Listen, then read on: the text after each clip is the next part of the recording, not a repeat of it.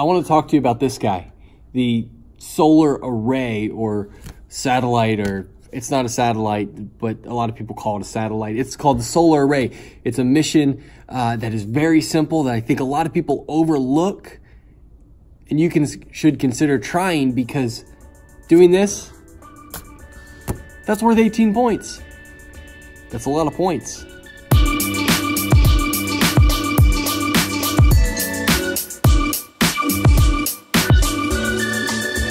To complete this mission, maybe you want to make some sort of stick to put on your robot so it just pushes, just like that. It's not that difficult. You can make your stick however you want to make your stick, but I just put that on top of the robot just like that. If you have this robot, then and two motors, if you have two motors, you can stick it right on the top there where the attachment goes on, just like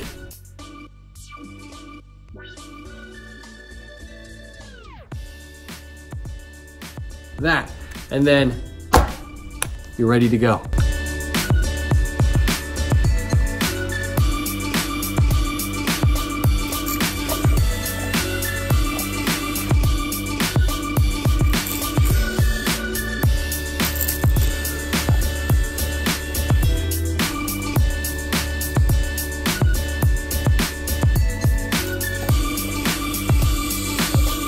And that's it for this mission.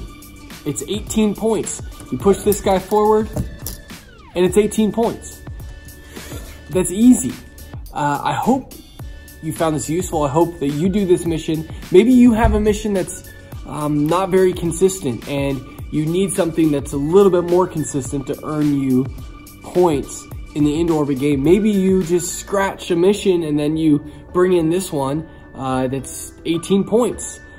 The only other one off the top of my head that is worth more points is the escape velocity, which is pretty inconsistent if every robot I've seen do it.